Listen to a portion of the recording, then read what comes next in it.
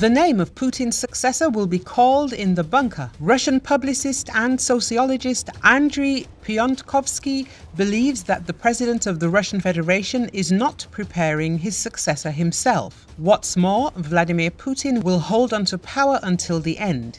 The publicist told about this on the air of the TV channel Freedom. Putin himself is not preparing any successor. We have heard all these myths about the successor since 2016. A person who is wanted by the International Criminal Court as a criminal will hold on to power until the last second. The successor will be prepared by numerous groups. Everything will be decided on the battlefield, the expert believes.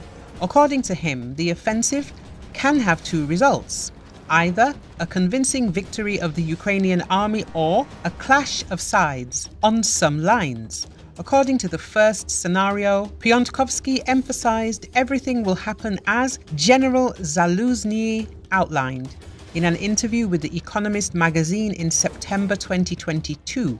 When he said that, "I am standing 84 kilometers from Melitopol, I am ready to take this city, but I need such a weapon." He already has this weapon, even more. When he takes it, the entire Russian group in Crimea will turn into a huge cauldron and the army will be forced to flee from there. Then people will appear who will enter Putin's bunker and name the successor. This is the first scenario, said the Russian publicist. According to the second scenario, voiced by the expert, if the offensive does not lead to such exciting results, then the current stalemate will remain. Also, there will be a clash of sides on some lines, maybe more in favor of Ukraine. Now, Putin does not dream of taking Kyiv.